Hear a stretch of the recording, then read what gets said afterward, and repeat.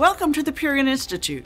I'm Dottie LaFlamme. I'm here to introduce today's webinar on creating collaborative care through nutrition conversations. Despite some competition from the internet and social media, 83% of pet owners trust their veterinarians for nutritional advice, which is important. Most veterinarians today are aware of the importance of good nutrition, both for healthy pets and those that require therapeutic diets. Despite this, though, only 22% of veterinarians proactively initiate a nutrition conversation during consultations. There are many reasons for this, including a hectic schedule, a lack of confidence about nutrition, and others. Our goals today are to share with you some extremely useful information and tips that will help you have those important conversations with your clients about pet nutrition.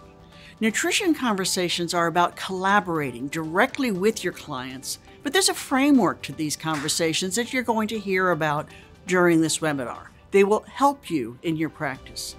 Each nutrition conversation should include an assessment, a recommendation, plans for follow-up, and the outcomes should be recorded. Now, nutritional assessments are adaptive and they're dynamic, meaning a quick reassessment at each and every visit helps the veterinary healthcare team provide proactive, partnered healthcare. Now, as you are aware, some nutrition conversations can be more sensitive, maybe difficult, or more emotional than others. In this webinar, you will learn about key communication skills that are useful for addressing potentially difficult conversations. But before I introduce our speakers for today, I would like to also introduce you to a fantastic new resource from the Purian Institute that will help you and all of your staff have those productive conversations with your clients while also building your confidence and knowledge about nutrition.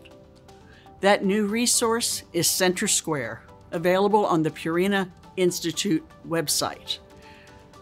Whether you have 1 minute and need quick answers or 30 minutes for more in-depth learning, you will find valuable information at Center Square. Let me share with you this brief introductory video about the Center Square.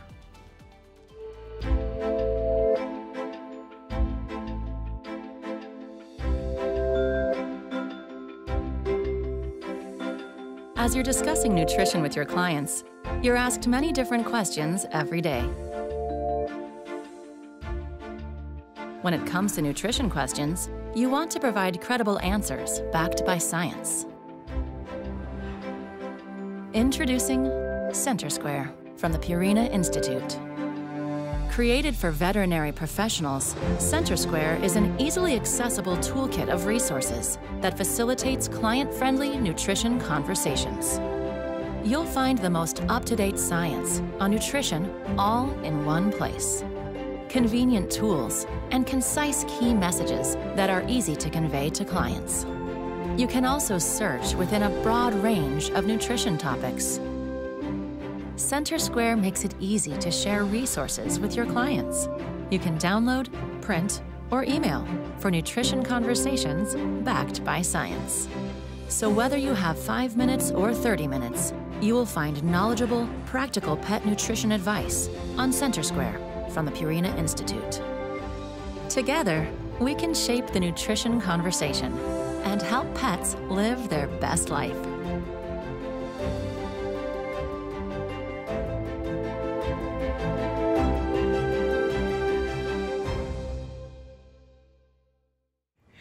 As you have just seen, at Center Square you can find quick answers to nutrition questions or more in-depth information about your nutrition questions, plus useful tools and tips for everyday practice.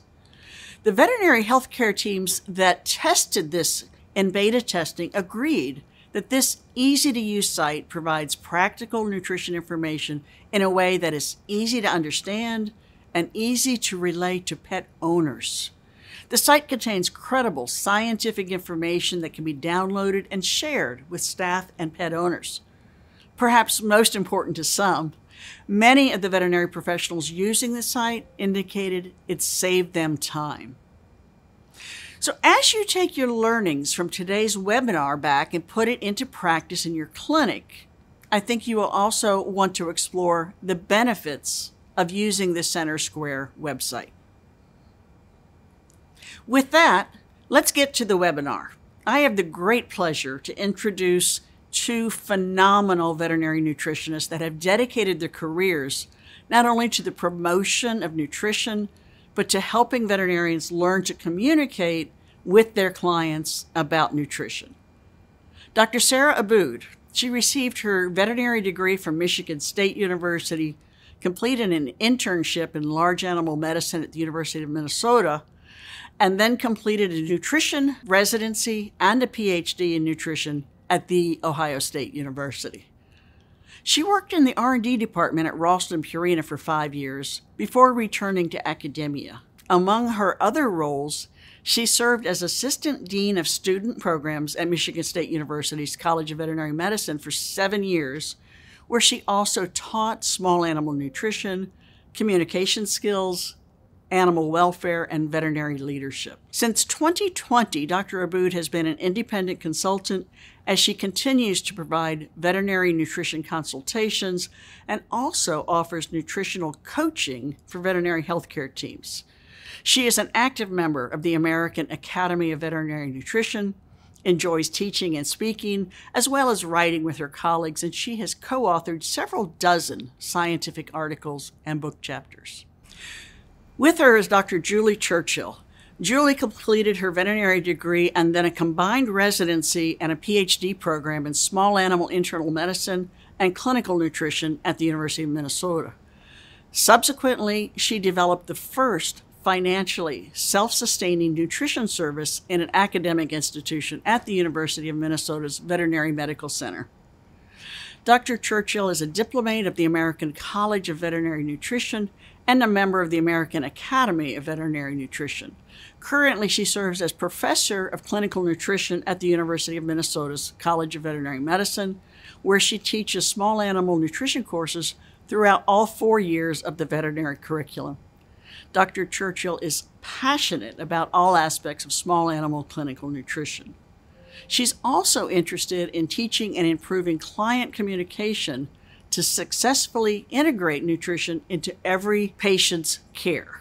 She served on the task force to develop the AHA guidelines for weight management, and she serves on the executive board of the Pet Nutrition Alliance and the Educational Tools Committee of the Pet Nutrition Alliance, working to develop a go-to website for credible nutrition information.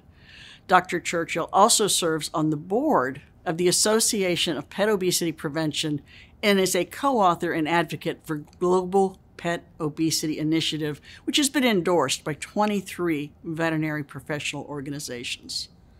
Drs. Churchill and Abood will now join forces to present Creating Collaborative Care Through Nutrition Conversations. During the presentation, feel free to submit your questions using the Q&A section on the right side of your screen, and we'll address these at the completion of the webinar. On behalf of Julie and myself, we want to begin with how delighted we both were to be invited by the Purina Institute to share our experiences and tips for creating collaborative care through nutrition conversations. We strongly believe that communication skills can be learned, and through daily practice, we can each improve. We also believe that members of every veterinary healthcare team can be trained to nurture the human-animal bond between clients and pets, as well as be empowered to deliver nutrition recommendations for every pet at every hospital visit.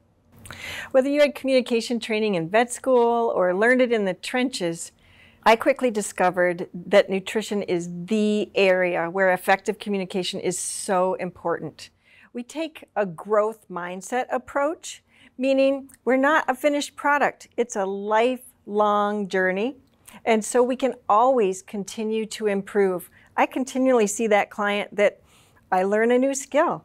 If you don't have confident communication skills, nutrition will remain a challenge.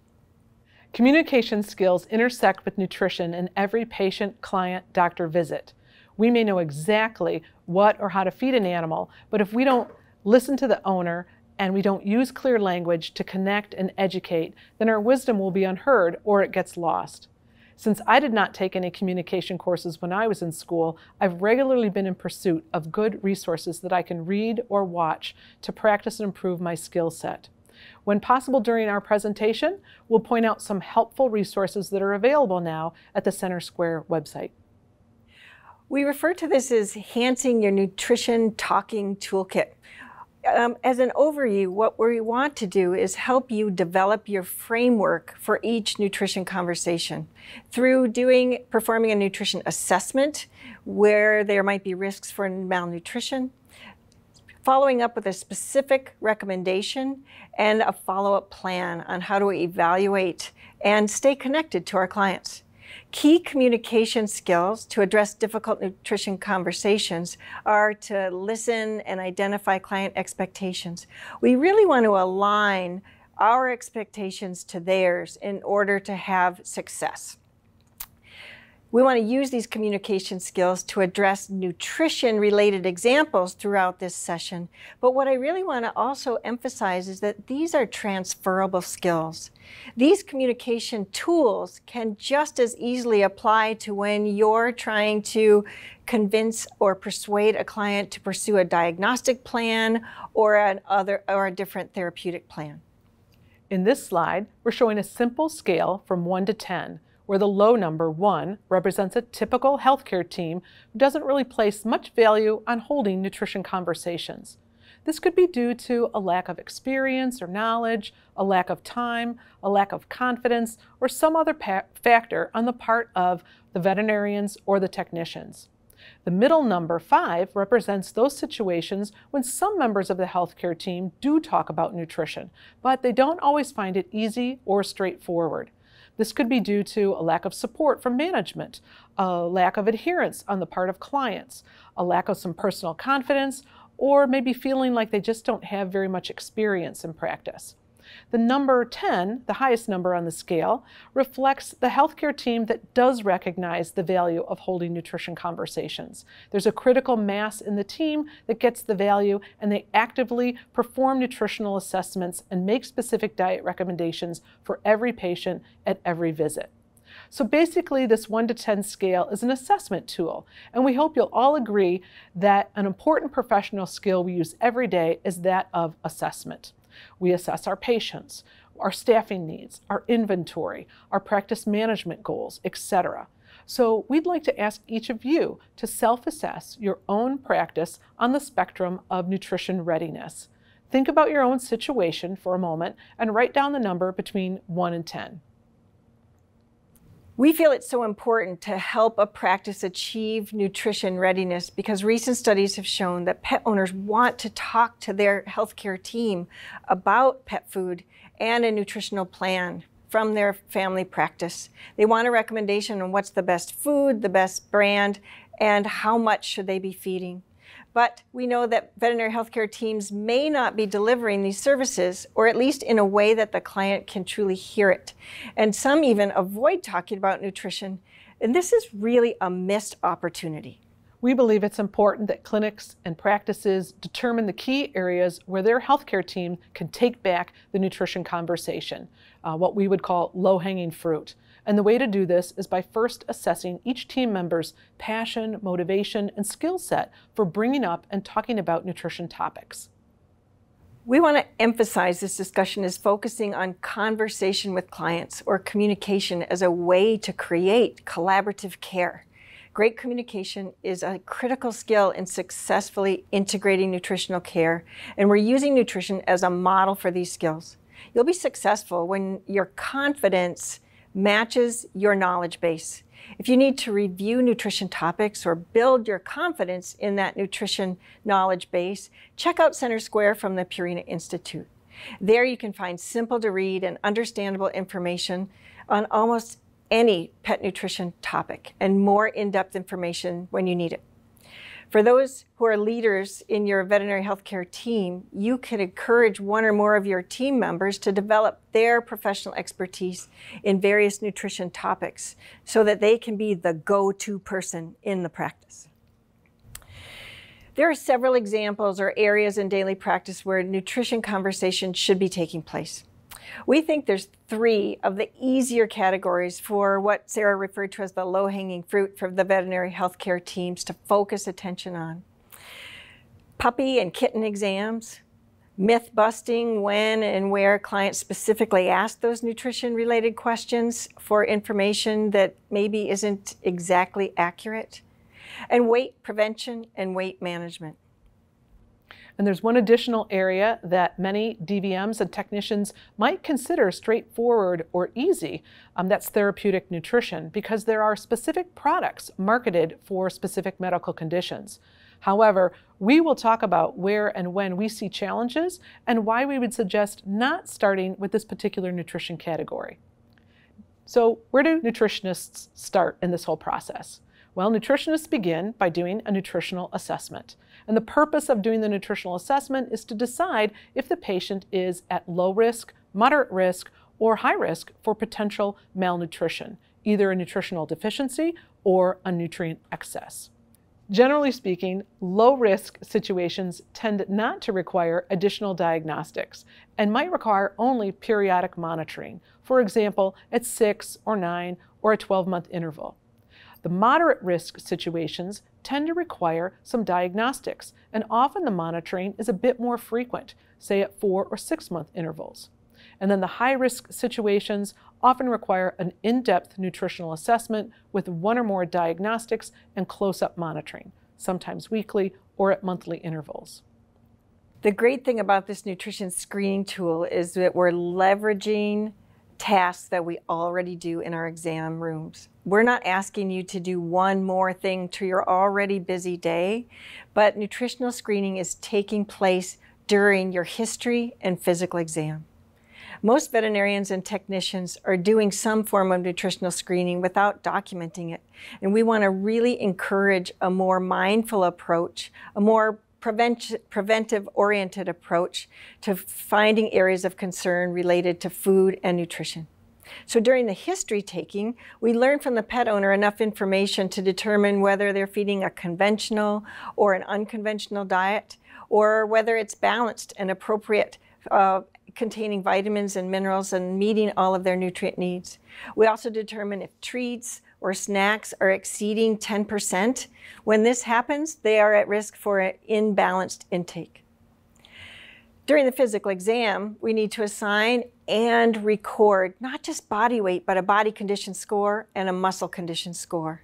So these pieces of information can be considered in conjunction with the current documented body weight, hair coat, skin quality, and the presence or absence of dental disease or any new medical condition. So really, it's all those things you're already doing on your physical exam findings. If you check off 3 or more of these criteria, that's a clear indication that you want to conduct a little more in-depth evaluation of your patient.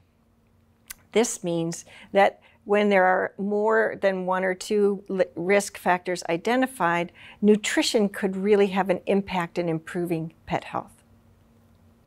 For example, the simplest diet history for an otherwise healthy patient should be documented in the medical record as the specific product name of the food that's being fed, a specific volume in cups or cans or grams, the frequency of the meals and treats each day, and a monitoring plan.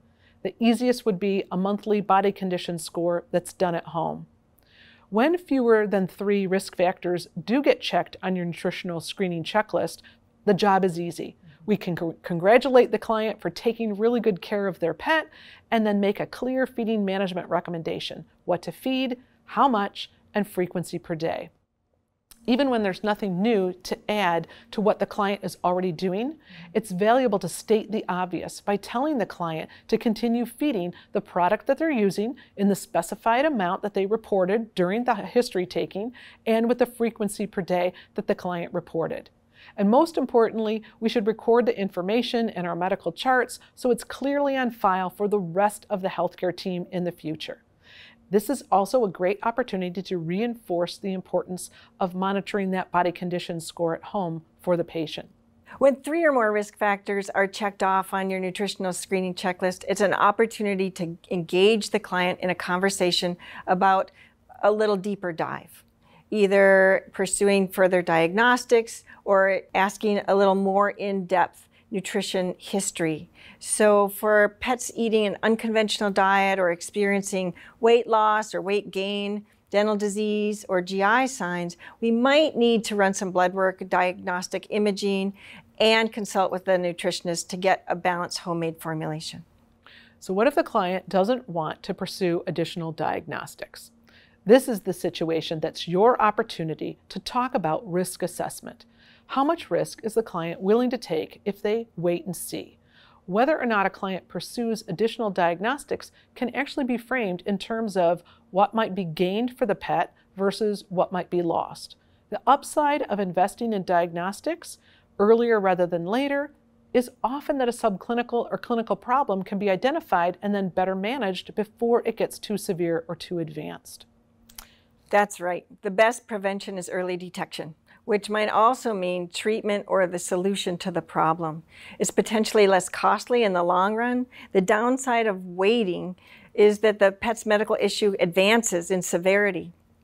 And by the time the client wants to pursue treatment, the treatment can be more costly or the outcome much less favorable. So let's assume for a moment on that readiness to change scale, your client is somewhere between a 5 and a 7 out of the 10, which means you have a good reason to believe that they're open to having that collaborative conversation with you. Where and how do you start? Well, we'd like to begin by acknowledging a mutual or shared goals that we have with the pet owner. It's really about partnering with our pet owners. We often state that we're in this together and we're in it together for the pet. We each want to make sure that the animal has the highest and longest quality of life possible. The next step requires curiosity on our part. We need to learn what the client's expectations are for their pet. And this is not just what and when they want to feed, but who else they're feeding in the home. What are the environmental factors? And what are their expectations in terms of short-term, long-term health outcomes for their pet? How active do they want them to be? In order to understand what our client's expectations are, we should ask the client outright, sometimes to describe the situation. For example, I will often start out my appointments by just simply asking them, what are your hopes and dreams for us to do together today? And what I like to start off by asking is just, help me understand what your expectations are for your pet. You can see these are open-ended questions that allow the pet owner to tell us in their own words what they're experiencing and what they're expecting. And so they may not always come with that mindset. It often takes them aback, but gives them an opportunity to reflect what are they really hoping for as we partner together in their pet's care. A client might answer by focusing on the primary issue they've been dealing with at home. I just want to stop having to clean up her piles of throw up all over the house. If they stop there, you can follow up with, what other aspects of care for your pet would you like to improve? The client might answer by saying something like, well, since she can't clean herself, I have to bathe her more often than I want, and I'd like her to be able to clean herself more regularly. For those areas the client doesn't focus on, you can get more specific. You can say, I haven't heard you say anything yet about her food. Can you tell me what your expectations are for what you want her to eat and how you want to feed her? This series of questions takes a little bit of time because we're trying to make sure we are as clear as possible in understanding what our client expects for their pet.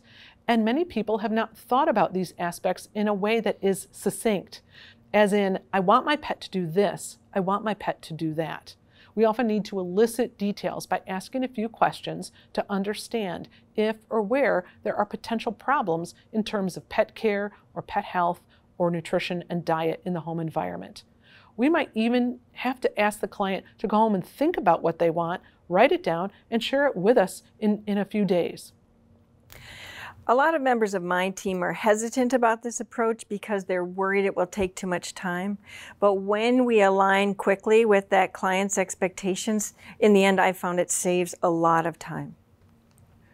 So now we're going to talk about when no risk factors are identified. What does this mean? This means when the animal's physical examination is basically remarkably normal and there are no issues from the medical or the dietary history that sound concerning to us.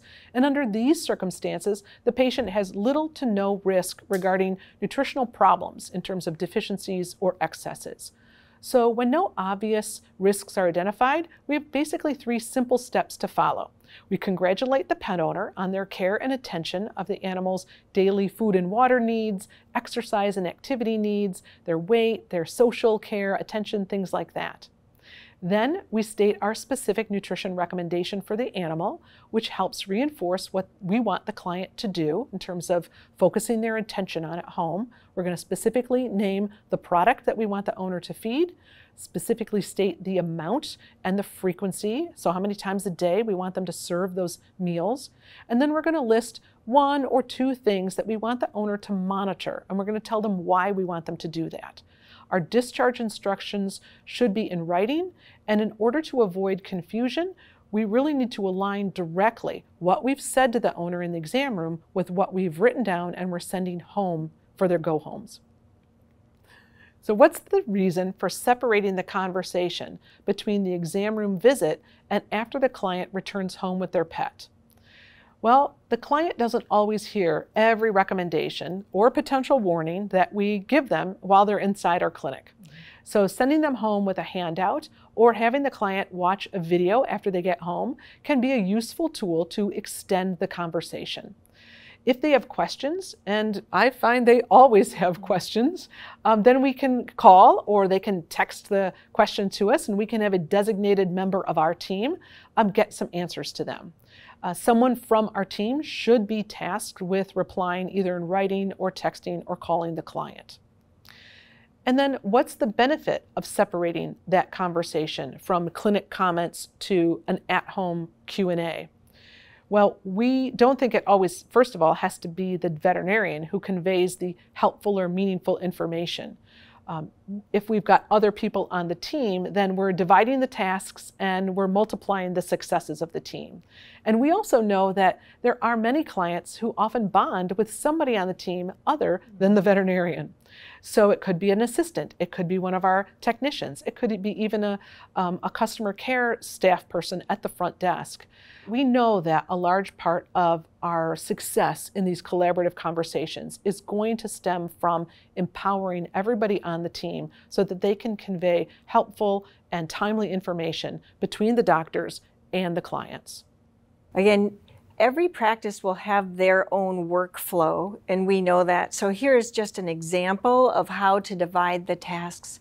Very often I hear from my colleagues, nutrition takes so much time. I posit it doesn't have to. When we're all dividing those tasks and supporting one another, we can really manage these patients quickly and efficiently and meet the client's needs as well as provide information the pet deserves to get great care. We kind of challenge everyone who's watching this webinar to look at this list and try to identify where in your practice setting you might be able to divvy up the tasks, to assign some of these tasks or activities to different members of your team, and also to think about which situations in your practice or your clinic might you have the greatest success. So now we're going to talk about 4 areas where we think every day in practice you will be able to have a big impact in terms of nutrition conversations with your clients. Just before we look at our first example, there's one more tool we want to introduce, and that's the Circle of Nutrition. This is a tool that's part of our assessment process, and we use it to help frame nutrition recommendations. You can see by these 2 images that each section is connected to the next section by an arrow. For the animal section, we ask questions to evaluate what an animal needs from a nutritional standpoint. In the diet section, we're asking questions to determine if the current food is balanced or not, and we do the same with any other products the client is thinking about feeding. The last sections have to do with feeding management, both from an environmental standpoint and any human factors that must be accounted for. The arrows within the circle are there to remind us that we need to revisit all of these elements each time we see a patient. There are times when we may focus on the pet, and other times when we may focus on the food or what the client is doing at home in terms of feeding management. We're going to use all of these aspects of the circle to build a complete recommendation, but we may prioritize one element over another at any particular visit. And the bottom line is, rather than thinking of this as a one-time assessment, this process is ongoing or iterative. And so it means that we will continue to do this each and every visit. And we're doing that in our follow-ups too, to see if our recommendations had the outcome that we expect. And if not, we go around the circle again. Yeah. So here's an example in this slide of how we might frame our recommendations using the circle of nutrition for a dog named Bella. Given what I've assessed about Bella today, her nutritional requirements are that of a moderately active, healthy dog, which means her nutrient requirements are a lot lower than a growing puppy or a racing sled dog. Her body weight has been stable since we last weighed her, and her body condition score is a 5 on a scale from 1 to 9, which is perfect. The food you've been feeding her for the past 9 months is product X, and it's complete and balanced, which means it provides all the micronutrients and calories that she needs each day. She gets a small number of treats a few times a day or each week, and we've reviewed the calorie content of those treats, so we know they're not excessive. You're giving Bella 3/4 of a cup of this product X in the morning and the evening, which works well for your schedule. And given all of these things, I'd say Bella is in excellent shape. You've done a fantastic job with her nutrition and daily activity. Let's continue with the same plan for the next 6 months, and we'll reassess Bella when she returns for her next checkup. For your monitoring plan at home, let's review how to assign a body condition score so you can do that once a month. And you can email or text us what her score is. Usually when we say all of that, a lot of people think that takes a really long time. It only takes about a minute and a half. So it's definitely doable in a busy practice. So we'll begin our examples with an easy situation. If we have a longtime client who trusts the team, he's a long-term client of ours, and he's willing to hear and follow our recommendations. Mr. Fedwa gets a new kitten after losing his long-beloved geriatric pet. He might not remember what we recommended for that cat as when he was a kitten. And so he wants to come to us to confirm that his food choice is what we would recommend. So we're going to reaffirm that choice. He's made an excellent product. He's listened to our advice in the past. And now we're going to focus on performing a body condition. My hope and dream is that every pet parent will learn how to confidently and competently perform a body condition score so that they can do that every month as part of their pet's care. It's easy because there's one animal in this family situation, one owner. The animal is healthy. We don't need to focus on any particular food need. And the client has a high degree of trust with the team. So he's ready to take our advice. It's one of the easiest ones. An example of how to frame that nutrition recommendation, again, our hope and dream is that every client leaves with a specific feeding recommendation. So when there's no risk factors, my conversation with Mr. Fedwa may be something along the lines of, your new kitten Maple is adorable and we can see why you fell in love with her. Oh, who doesn't love a kitten? We're so glad you sought our advice to talk about what you want to feed her. And we like your choice, product Y for some dry food and product Z for a little bit of wet food. Please offer her 1/4 can of food each morning and evening, so as your meals, and divide the 1/2 cup of dry food throughout additional meals throughout the day, or we can offer ideas as environmental enrichment or ways to use these for exercise and treats. We've reviewed with you how to do her body condition score, and while she's growing, we want you to do that every 2 weeks. We'll reweigh her and verify her body condition each time you come to visit us, and so when she comes back for her next booster. So for kittens, we want to make sure that they're eating multiple times a day.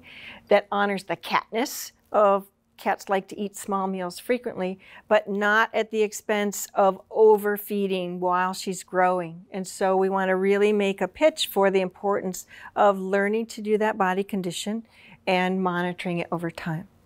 I'm going to use this exam too, this healthy kitten exam, to start planting seeds with Mr. Fedua that needs are going to change over time. So when she gets spayed, when she reaches adulthood, when she reaches geriatric years, each time we're going to be addressing her needs and potentially be ready to change when her needs change. A moderately challenging situation would be one that I saw a few weeks ago where my patient was a large breed puppy named Red. The food choice was excellent. It was a very great product, but on further inquiry, so again, I was asking a few more questions because they're training this puppy, and we discovered, although the food was great, the owner was very focused on having a well-behaved large breed dog. So in inquiring, it totaled up to 60% of this pup's intakes were coming from treats. So no longer was the intake for this pup well balanced. He's a large breed with growing pup needs. And so on the surface, if I had only asked, what food are you feeding, we could have easily missed this opportunity.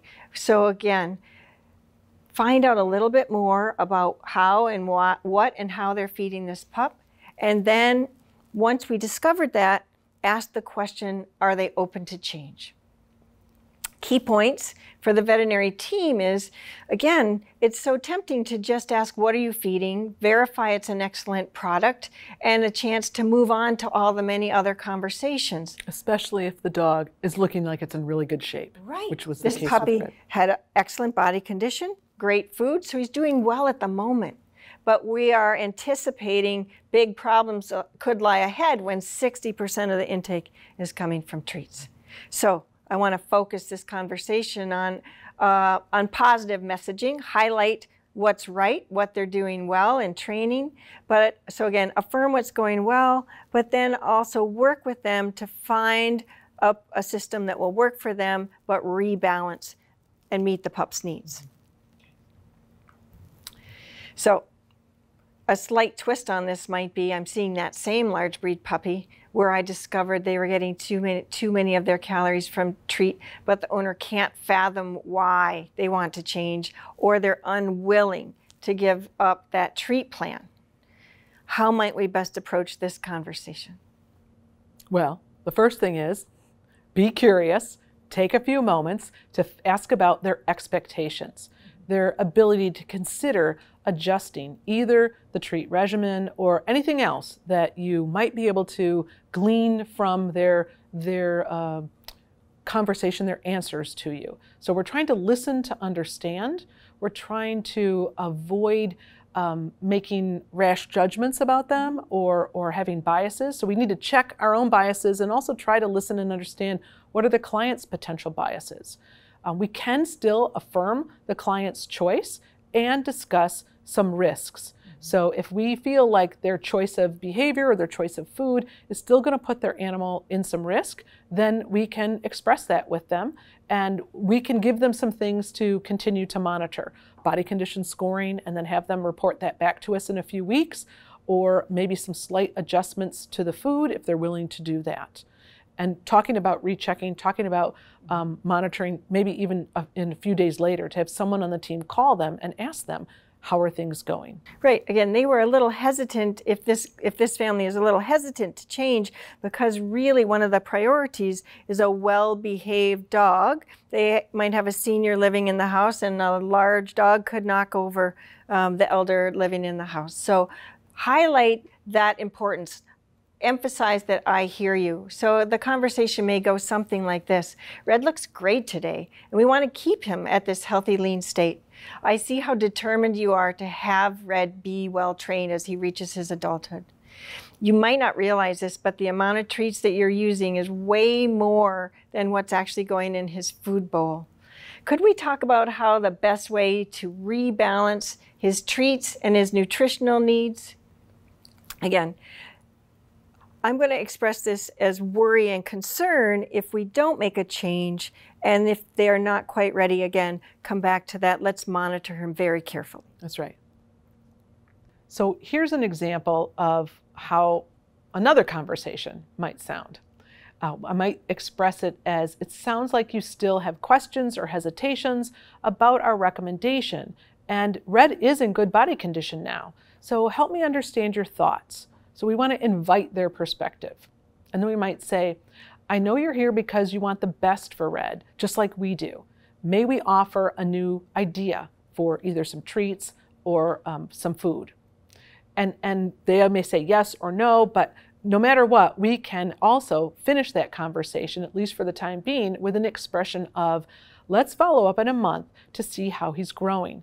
And in the meantime, please watch for X, Y, or Z. If you see any of these changes, we'll want to see him sooner. And plant some seeds. You may suggest some ideas. So in this case, one might be, as you have your training sessions, try those before his meal. Measure out his food, and then work with him from that food allotment, because many of the training can be done with his usual food.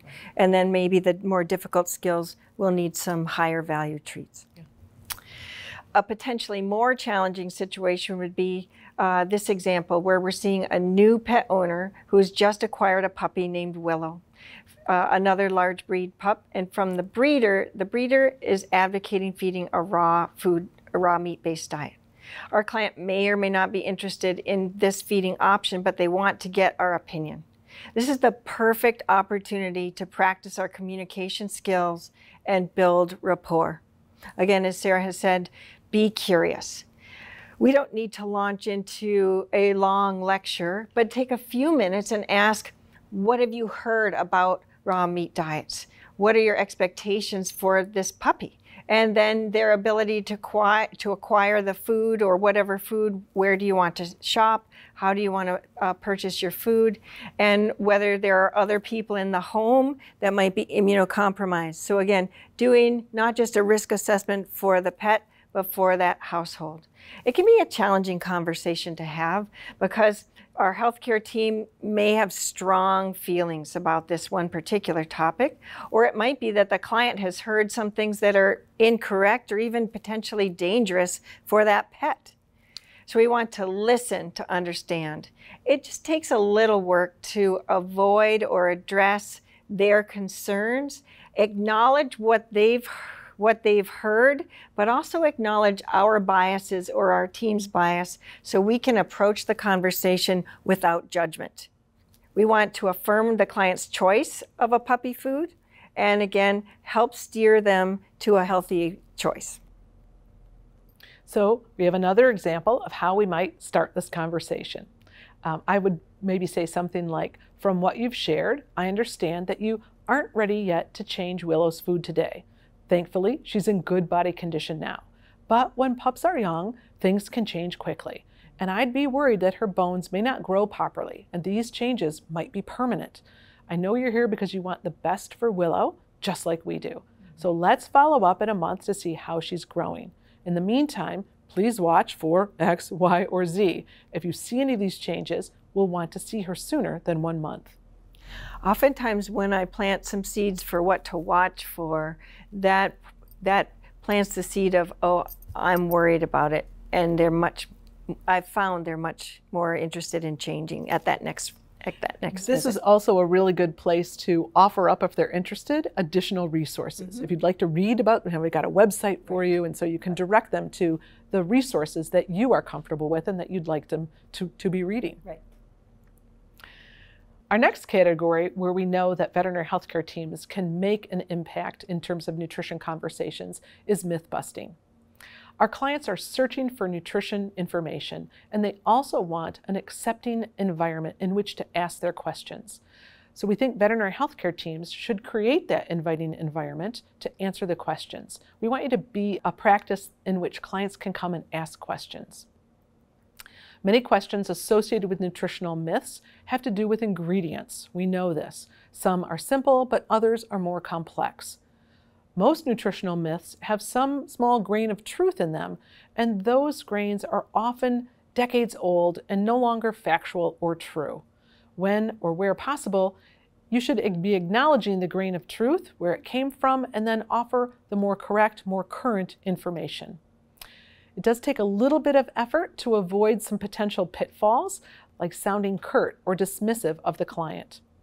We can be more successful when we acknowledge their interest and retain our curiosity about why the client is asking or what they have heard or read.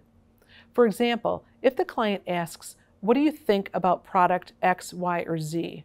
we hope you won't respond with, "We don't think much about it," or "I would never feed that food."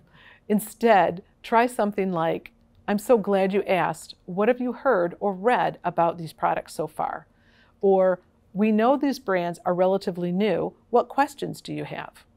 The goal here is to engage the client, not shut them down or put them off. Listen for whether a client is ready to change in their thinking on a topic or a nutrition-related question. If they are, then you've got a potential teachable moment on your hands. If they're not ready to change their thinking, then this is a reason to follow up for more engagement later, rather than walk away and write the client off as a lost cause. It could be that their pet needs close-up monitoring, and you really don't want to waste or lose that opportunity. Anytime your veterinary healthcare team attempts to bust a myth, you should have credible resources to offer your clients. Center Square has many resources you can use, and we recommend that you generate a list of websites or create your own handouts for the most commonly asked questions in your practice setting. You could even create a small little task force of technicians or assistants or customer care staffers in your team to write responses and then have the doctors review them. You could set up a contest and reward those who participate in getting the materials pulled together and distributed. And this is what we mean by being an askable practice. Inviting those questions rather than shunning them because they take so much time, but having at the ready these great resources so that clients love to do research. So let's harness their powers for credible sources. If we don't, they will find information that's not so credible. That's right. In addition to Center Square, there's some great resources that Sarah and I use routinely, really on a daily basis. The World Small Animal Vet Nutrition Guidelines and website has many other tools, nutrition tools for our toolkit. For client-based information, I like to send them to Pet Foodology, which is a blog through Tufts University written at the level of client reading. And for both clients and veterinarians, I also like to recommend the Pet Nutrition blog at the Ontario Veterinary College. Yeah, great resources. The next section where we think nutrition has the power to make a huge impact in pet health is managing healthy weight, both in preventing unhealthy weight gain as well as managing pets once they become overweight. The types of cases we see in the easy category are patients who are generally in good body condition, great body weight, and the owners are motivated to prevent problems. So in this example, a new pet was adopted, but they formerly had a pet that was overweight. So they understand. They've struggled in the past, and they want to be there to get advice from us, but they've got it covered. They're motivated. So what we might emphasize is just to help them remember and understand the value of the body condition score. We teach that or reteach that to them. And we also want to make sure that they understand for this pet and its current body weight, how many calories a day does it need? How many treats should it have? So making a strong, solid pet food recommendation for them. Yep. Don't walk away and assume because they had an overweight pet and they're motivated now to prevent that they have all the tools at hand. We need to be there and continually support and reinforce what a healthy body condition score looks like. Maybe slightly more moderate in challenge where we assess there might be risks in the future are these types of cases where there's a little pup that was adopted from a shelter. Many of them have been neutered or spayed at a very early age or certainly by the time they leave the shelter. In the case of this one, she had multiple fractures. So again, unknown history, but when they've had a hard start, it sort of hurts your heart. And a pet parent's instinct is to feed with love. And so our emphasis for this client would be assessing for risks in the future. We know, again, at the time of spaying and neutering, we know energy needs are going to decline, and we need to preemptively help clients be prepared to monitor body condition score, and we will be there to make adjustments. Or in this case, if she had a scary surgery or she's got impending orthopedic problems, we want to make sure that they understand food is not the solution. That yes, they've had a hard start, and we need to keep them on a healthy path by not overfeeding. So again, the veterinary healthcare teams that are nutrition ready for these collaborative conversations to engage clients, find out about their expectations or any potential concerns. They're worried their dog's going to have surgery. They need to have lots of extra food after that surgery. We want to avoid those problems before they start. And actually, the teams that are not nutrition ready, that might be hesitant to talk about it, or also think about it as, well, the problem's it's not broken, so why try to fix it? Right. They may miss this opportunity. They may ignore talking about it, and we would hope that people would really pay attention to it. I think the time of spaying and neutering is really primo for making a new recommendation and monitoring plan so that we can avoid unhealthy weight gain. Key points that our team is going to focus on for this little pup is having a plan in place to teach them each time they come in to do a body condition score and a plan. They'll do that once a month. That they will leave with a specific feeding plan so the parent knows how much to feed and how often, and if it's a youngster, having a specific treat plan so that they can incorporate their treating plan.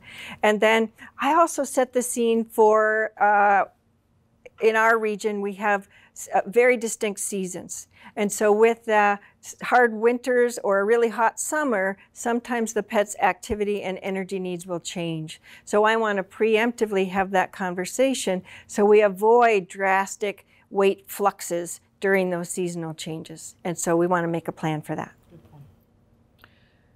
And now when we think about the slightly more challenging case, we think about sometimes with prevention and weight management, some owners who may not be aware that there is a problem with their animal or a potential problem, or they just give us some sort of feedback that they are unwilling to change. So thinking about this kind of puppy that we have here, a Labrador, who is post-neuter, we also think of the kind of owner who maybe was recently retired and they are spending a lot of time with their puppy and just using food as a form of love. So we've seen this in the past couple of years also with a lot of people working at home. They're overfeeding, overloving their animals, and that is potentially setting some animals up for a little bit too much weight gain. So we think first about assessment. Do we have some breeds that might be at risk? We think about the food and being able to examine the food content and the calorie content. Will the food potentially be one of those risk factors? And a family environment, thinking about, are people at home for many hours of the day? Are they interacting with the animal in terms of with food but not really exercise? This could be a risk factor too. So we then come back to, again, as Julie said, if your team is nutrition ready for the conversation, they dive in, they ask a few questions, they try to find out from a curiosity standpoint, where is everybody in terms of their ideas about expectations for the animal, and might they be willing and interested in a change to their behaviors, maybe the number of treats or the types of food that they're feeding, so you can explore all of that with them.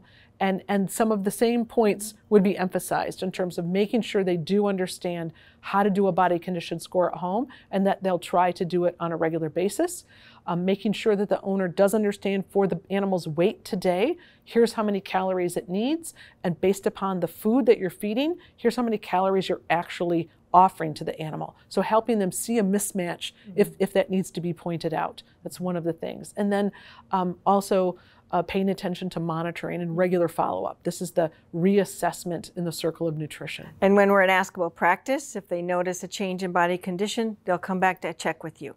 If you're a practice in which you can invite those questions and people feel comfortable doing it. Yeah. So in terms of these weight management preventions or maintaining a healthy weight, these conversations are about investing in the future.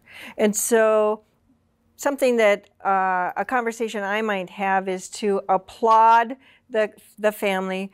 Odie's body condition score still is great right after his surgery. Let's review how to do a body condition score so you can do this at home and notice any changes right away. And remember, in our region, we have really extreme seasons, and I know you like to take Odie hunting. So we can expect that he may have changes. He may actually need more food during those hunting months. And when he slows down, we may need to make an adjustment again when his activity is not so dramatic. And following up on that, the next thing that we want to make sure we convey is that solid, clear recommendation, right? Given the food that Odie's eating, we want to make sure that you understand he needs 500 calories a day. Your food has 400 calories in a cup. So let's make sure you continue to feed a certain amount in the morning, a certain amount in the evening. That will equal pretty close to what he needs, but we'll leave a little bit of space for some treats too. The 10% rule. Right. And of course, if you notice changes in body condition, you can always come back to any member of our team. We'll be happy to help you make those adjustments. And again, a lot of people know that when you've practiced this, it doesn't take that much extra time. Now we're phasing into a weight management program where we need the pet to lose weight. So again, an example of an easy conversation might be when there's only one owner in the family, one pet, and one food.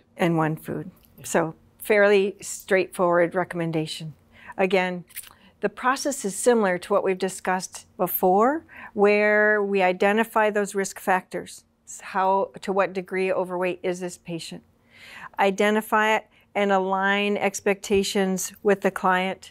Listen with empathy to understand and determine where they are on their readiness. Are they ready to hear your advice and or make a change? If yes, you proceed with your specific recommendation for a weight loss plan.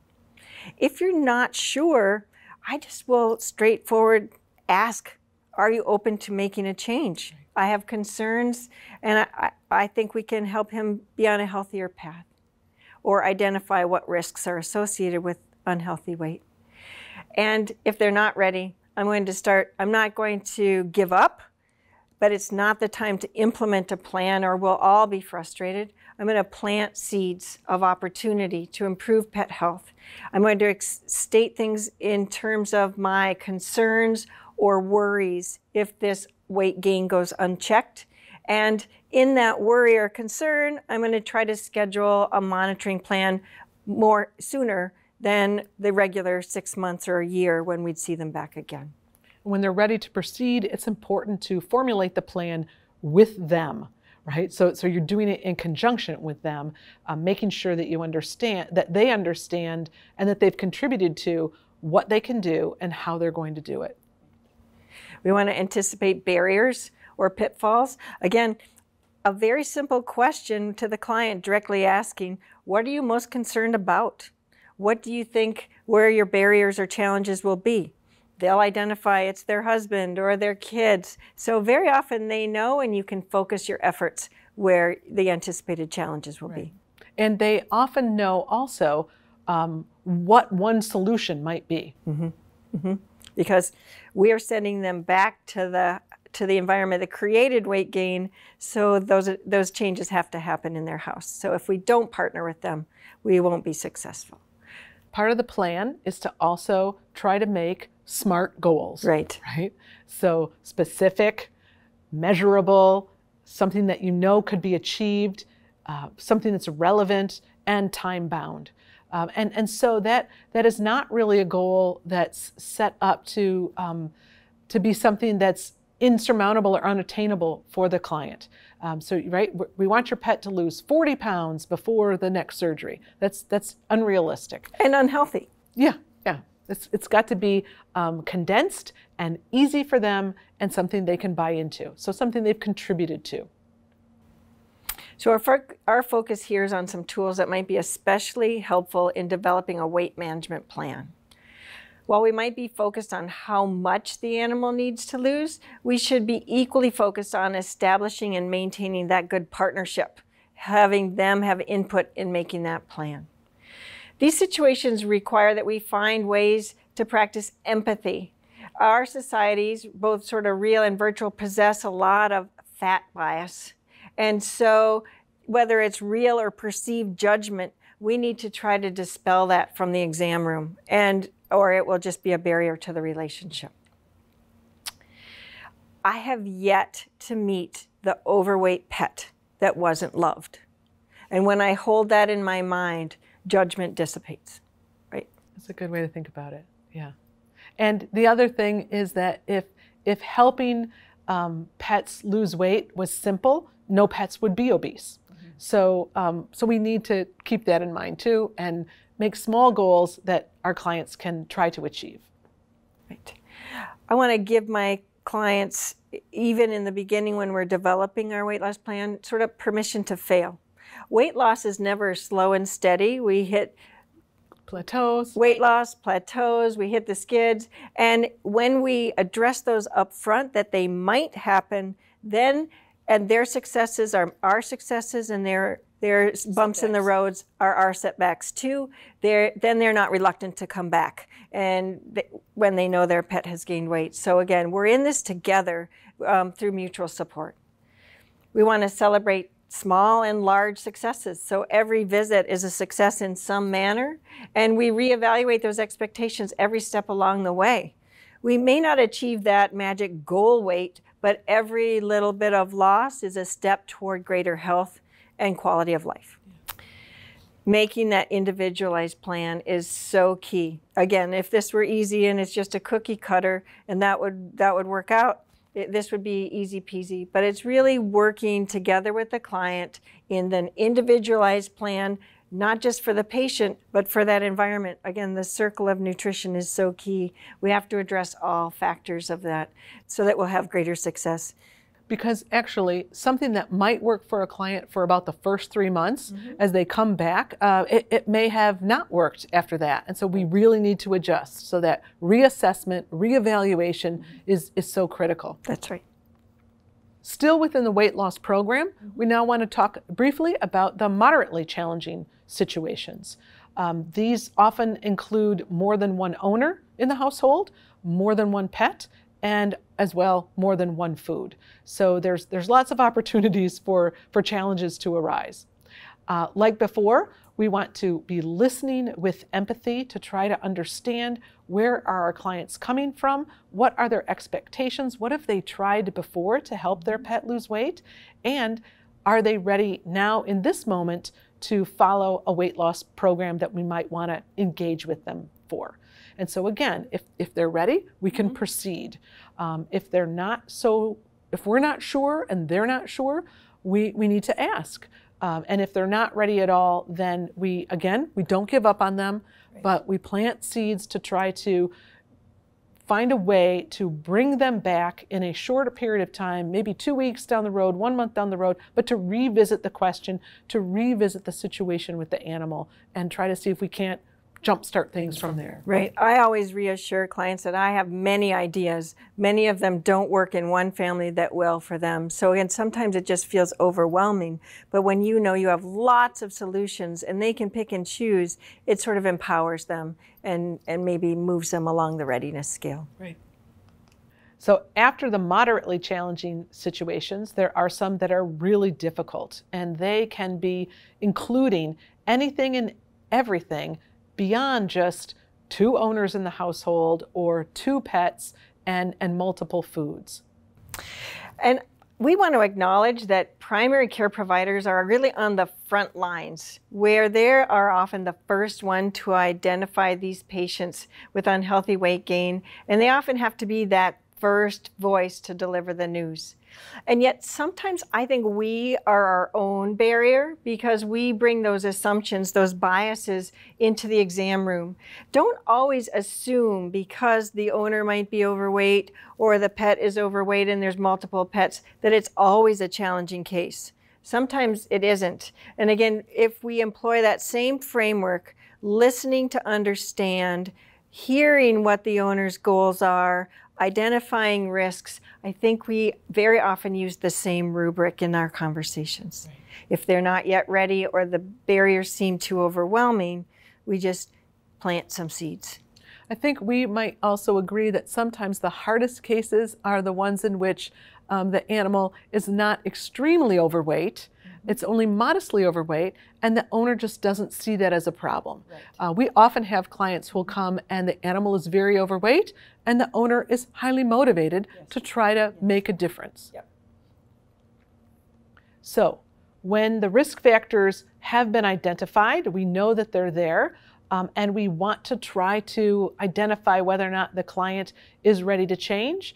We come back to the questions, and sometimes clients will tell us directly, I can't do that, or I'm here, I want your help, how do I get started? So for nutrition-ready practices, they've found ways and situations to introduce this topic. This is often very challenging for the clinic that isn't quite comfortable with nutrition conversations. So I think for me, I'm most comfortable just asking a client, help me understand where you're at today on the scale from 1 to 10. And I will often ask them, if 1 was you're not ready at all to change, but 10 is you're very ready, help me know where you're at. Sometimes giving an owner an opportunity to put a number on the scale can help you see, oh, okay, maybe they are more ready than I thought they were. Right. And so here are some examples of how we might get started. When we know that there are some risk factors, we've identified those for the client, and we want to know, are they ready to dive in? I sometimes, for these overweight pets, we're trying to get a weight management plan started. I just speak my truth and I say that I am very confident that together we can help Luna be healthier, feel better, live longer. And I share success stories from other patients and how I've really watched a change in the pet's demeanor and quality of life. And I might say something like, you've been devoted to your pet for so long, and I know you've tried a lot of tricks to get him to eat. Remind me of one of the things that worked best in the past. So if they can share that, we can leverage that as a place to move forward, just to get started. So now we're going to shift gears away from weight management and talk about therapeutic nutrition. This is one of the other places where you can really have an impact with nutrition. We think it's likely in the comfort zone for many veterinary healthcare teams because a number of manufacturers have created wonderful product guides that make offering recommendations pretty straightforward. Veterinarians and veterinary technicians can simply play almost like a matching game by lining up a diet or product for a particular medical condition. However, even simple dietary recommendations or prescriptions should still include the 4 components of a complete recommendation: the product name, the specific amount that should make up the majority of the animal's daily nutrition, the frequency of meals, and a treat allotment.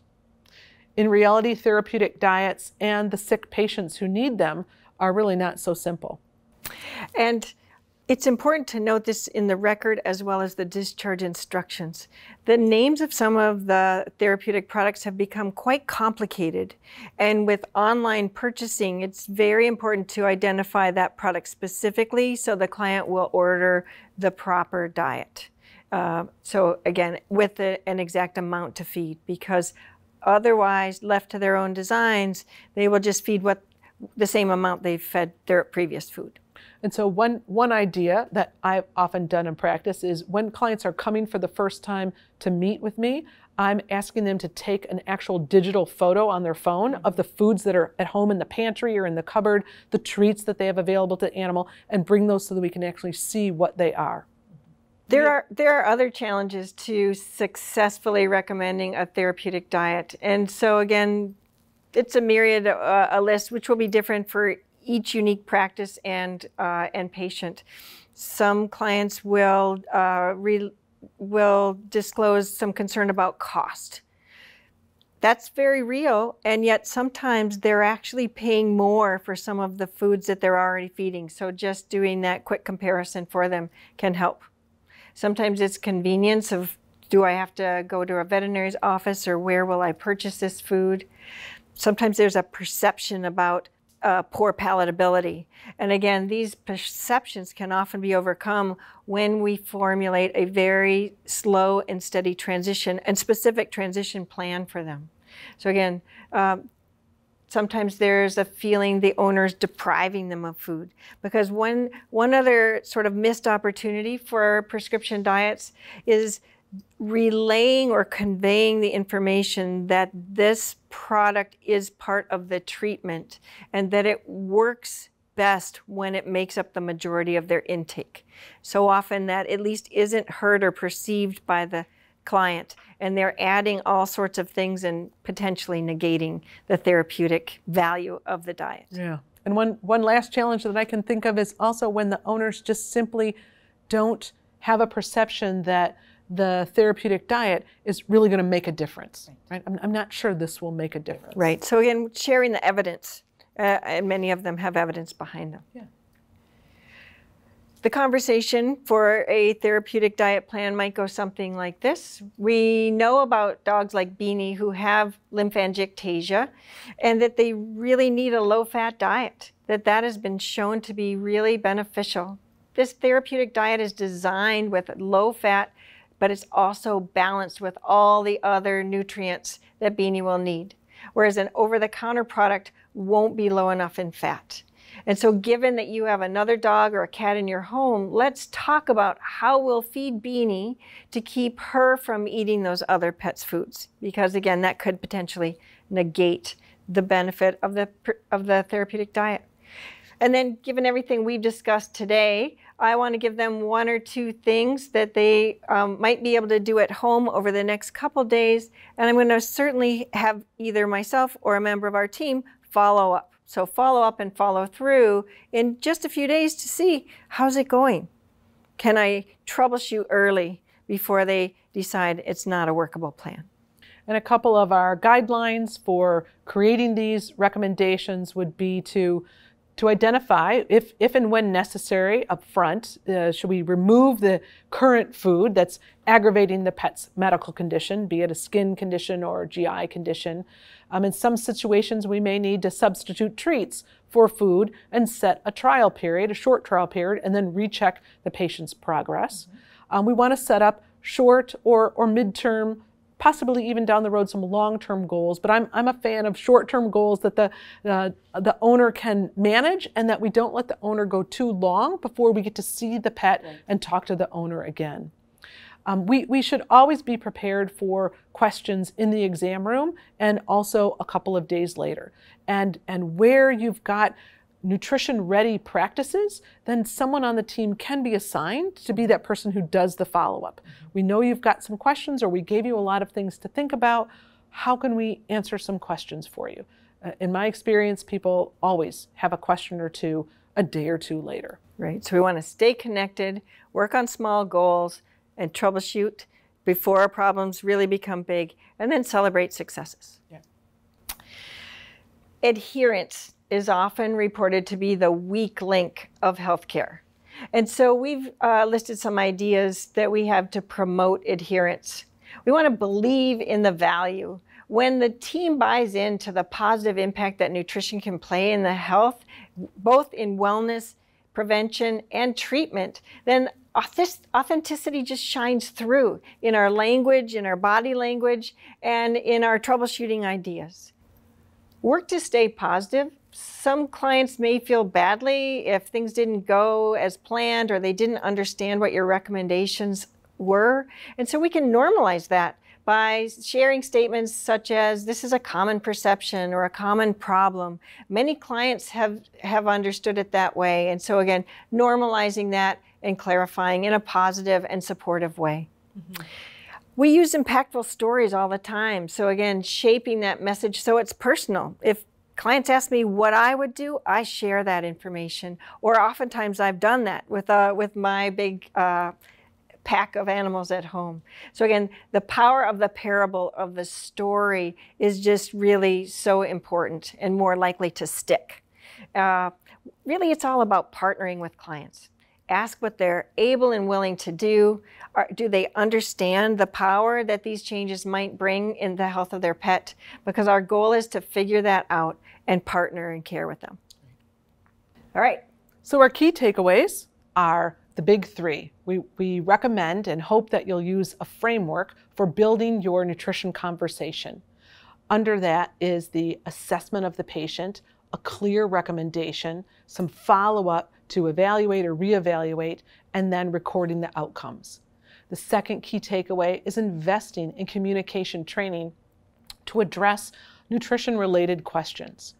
And the final is the payoff. What are you going to get? Enhanced client engagement, more loyalty with your practice, but more than anything, clients adhering to recommendations so that they can have the best outcomes for their patients. We firmly believe these conversations have the power to positively impact pet health and strengthen the bonds between our team and our clients. If you want more information, if you're craving for knowledge, check out Center Square. They have an area with additional tools on nutrition education, as well as a section on these crucial conversations with clients. We hope you'll give it a try.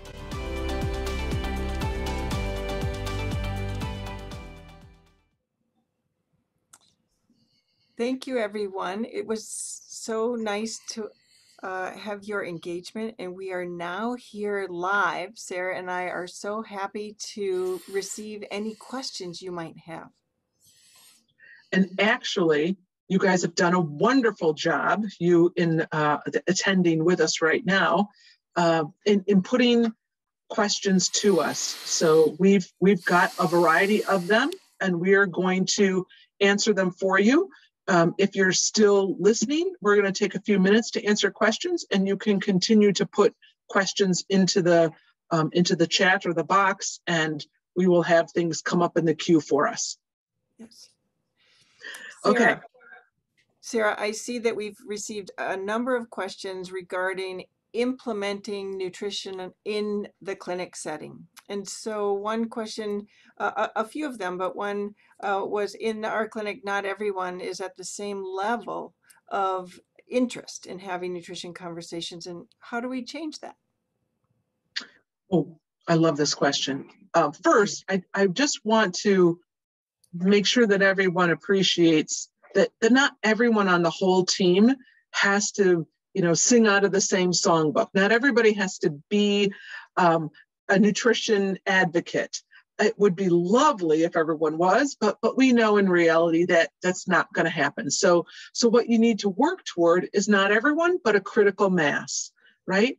Some of the doctors, some of the technicians, some of the assistants, hopefully some of the customer care team at the reception desk, hopefully one of the practice managers or the practice manager, at least, even if they don't want to have ongoing nutrition conversations, if they can at least support the people that do, that's really the ultimate goal that you're working toward. So how does one even get started?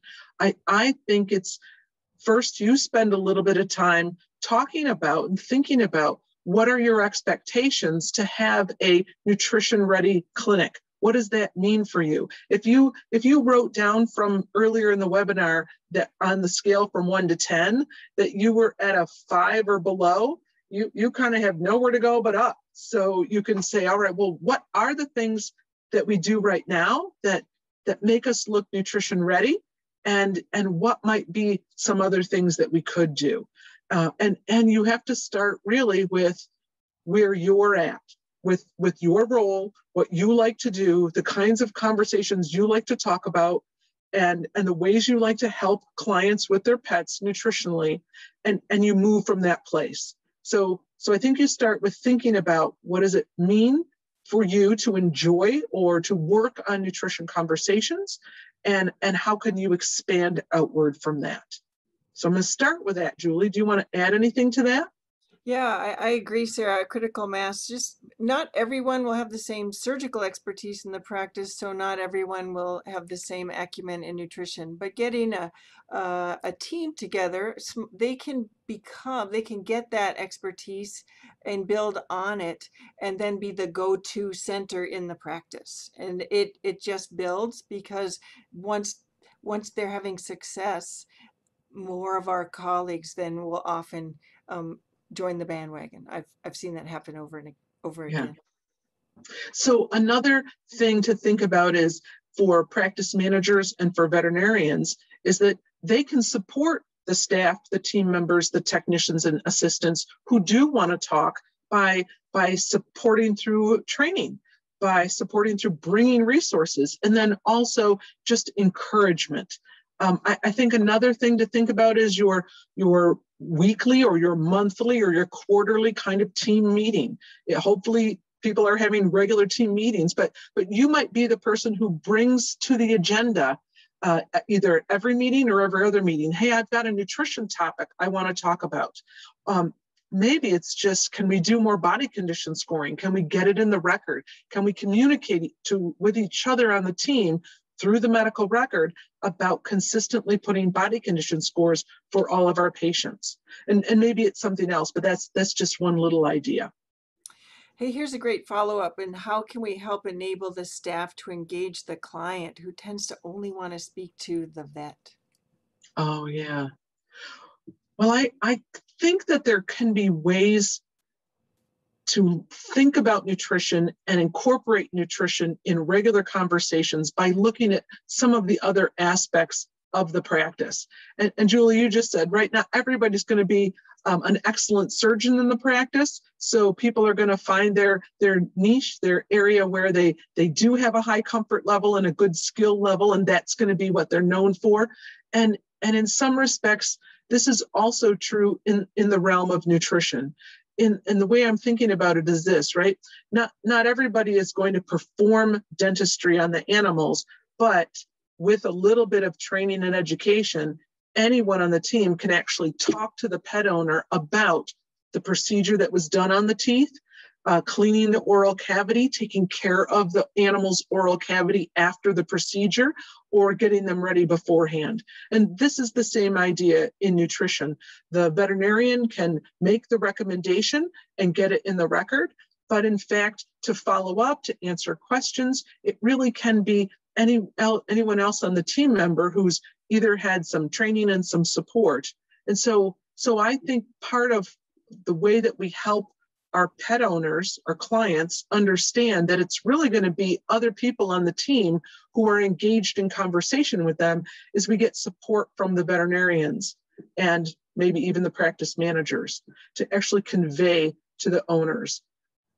I can't be the person who's always on the phone with you all the time. I'm going to be really busy, but I've got a wonderful colleague or a wonderful support person who's going to follow up with you. And when they ask if you have any questions, please give them your questions, right? So the person that they'd like to talk to the most needs to give the pet owner both the permission to engage with the technician or the assistant, but also specifically say, I support this person. They know what they're doing. They will bring any questions that they can't answer for you. They'll bring it to me and I will, they'll be my conduit. They will convey to you the information I want you to have.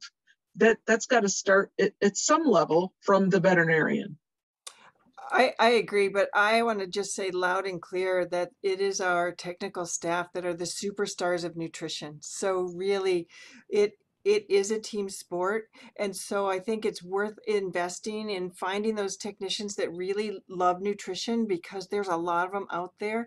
They're frequently the first line. And so finding out where their interest lies, provide them with Nutritional Education Center Square has a lot of resources for staff training. And then I empower them and also ensure the client that we work as a team. And so talking to that nurse is really, really, it's invaluable. And they do take more time typically because they have it. And it just makes a dynamic relationship with those clients.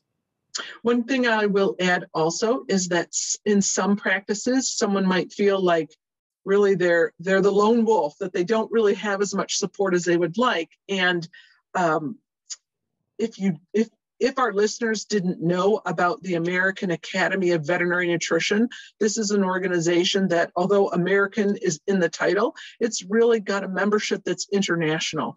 And it is open to veterinarians, technicians, veterinary students, a wide host of people who would be interested in nutrition. So you can go to the aavn.org website and you can look and see how you might think about becoming a member, because they have a listserv, they have a newsletter. It's a community of people in the practice of veterinary medicine who are interested in nutrition. And if you had questions that you wanted to ask, if you had people that you wanted to network, how do you do this? How do I get this done? This would be a really good resource for some of you. Mm-hmm. Okay, so we're going to shift gears a little bit. Julie, it's my turn to ask you some of these questions. We've got several from folks that wanted to know, have you weigh in on the whole conversation around overweight animals and with the owners who may not recognize the animal's overweight. And there's a part 2 to that also, but somebody expressed, even after showing the body condition score chart, yes, the owner's still not convinced. What kinds of tips do you have for that situation? Yeah, I love these clients. In fact, I had one on Tuesday where they didn't recognize that their pet was overweight and in fact denied it. So I just opened the conversation by asking if anyone had spoken about them about a body condition score. If you've already done that, I would invite, let's review that score. So I don't use, in fact, the client responded to me, my dog's not fat. And I don't use that F word, so I try not to use that language, but I say, well, let's score this pet together. There's something about showing, but there's a lot more power in doing. And so again, I use my hand as the model, and if you feel the back of your hand, that's what the pet's rib cage should feel like. So I go through that and really just talk about it objectively. We do endorse the 9-point scale, and I am a big proponent of making that the universal standard so that we're all using the same language and those numbers are consistently understood. And so when we score the pet together, and again, this is where use the team. Each and every visit, you or a team member can review that body condition score, because our social norm is an overweight pet. We don't know what healthy looks like or feels like anymore, so we have to be the antidote to tell them this is what healthy looks like, a 5 out of 9. And so when the owner doesn't recognize it yet, we score the pet. I translate that into what percentage overweight that would be, 10% for each score, and then I express that in terms of risks, health risks.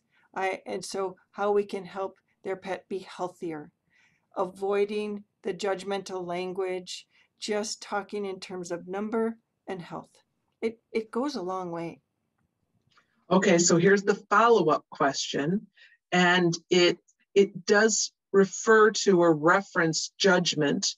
How do you have conversations about weight loss with owners who get defensive?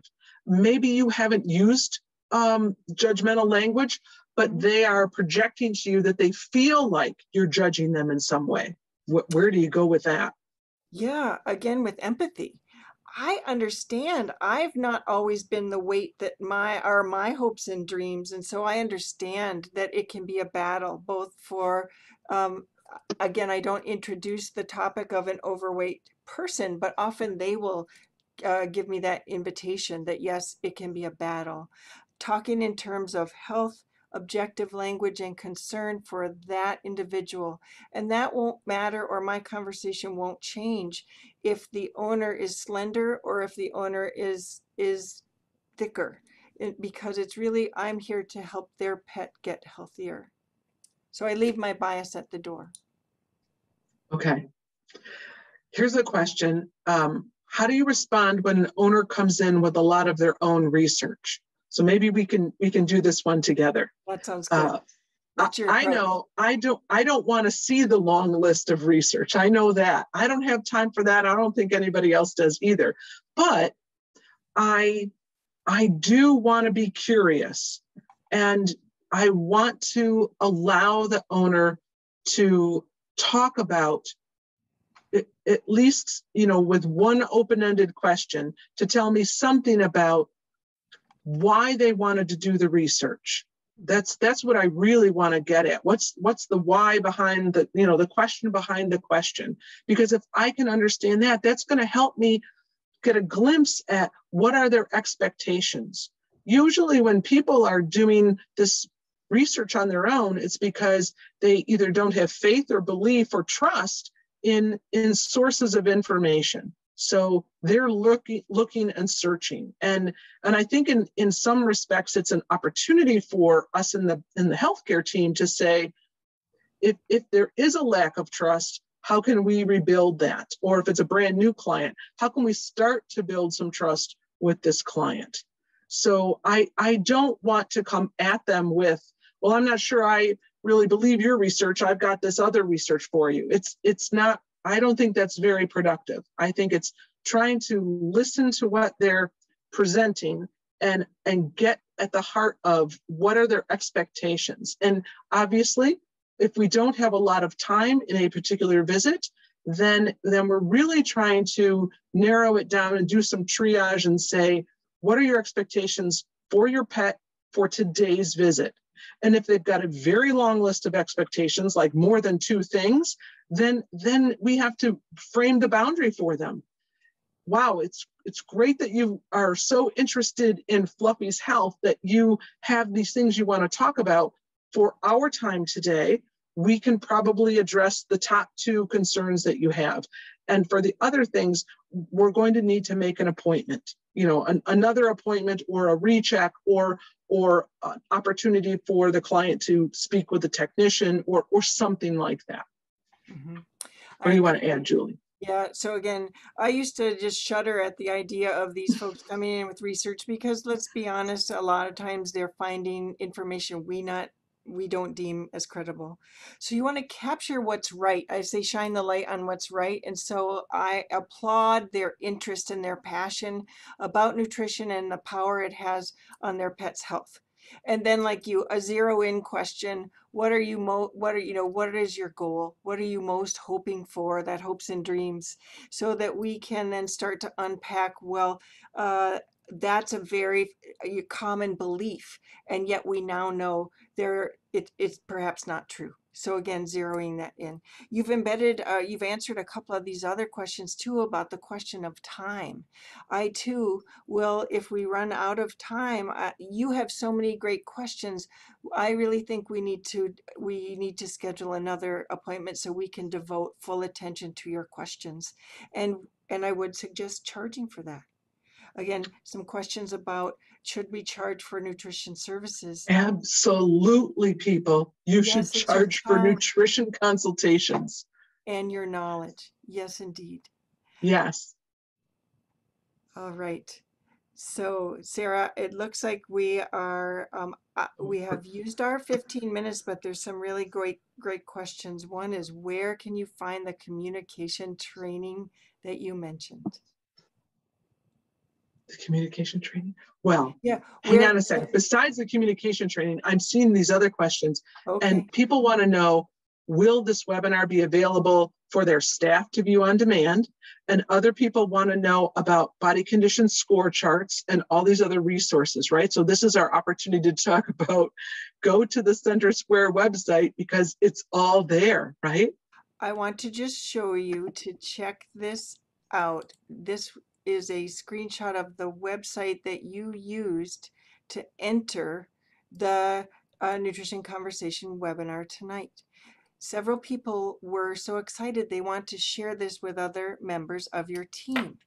You'll go back to that website, and in the upper right hand corner where it says log in, you'll log back in and you can have access to viewing this on demand. Share it. We'd love to share the wealth because it makes us so excited. All right, let's go to the next slide. if you would like to get your certificate to download, Yes. the Yes. certificates will be available in 5 minutes after this session has ended. But you have to go to your profile and you click on your profile and you'll see something that says certificate download. Correct. And then don't miss these other resources. Check them out on that banner. Again, in the middle, you can find out more. There are loads of resources on those conversations and how to have them, as well as resources of other nutrition content, so you can match your confidence and your competence together. So for example, there's a video where we're talking about how to talk to a pet owner about a raw diet. There's also a written piece that the team at Purina Institute has written about, something you could print off and give to your pet owner. Here's some things to think about regarding raw diets, so that because you aren't going to have a lot of time, but you could refer your clients and your team members to these resources, be they printed or video. They don't take a lot of time to watch or to read, but they can help provide you and your team with some confidence, some knowledge, and also some tips on just how to keep the conversation going with your pet owner. Right, and you can use many of those resources for your staff training to get your core team up and running. And if you're hungry for more, you can also check out the swag bag that has some other nutritional nuggets. These resources are also where the body condition scoring, the muscle condition scoring, where those kinds of tools will also be available. Okay, everyone, we want to thank you again. Yes, thank you. It's been such a lovely evening. Nothing is more fun than talking about nutrition and conversations with our clients. We hope that you've been a little bit motivated, and that maybe you'll take some information back to your team tomorrow or the next day and try to engage with your clients with some nutrition conversations. Thank you. Have a great night.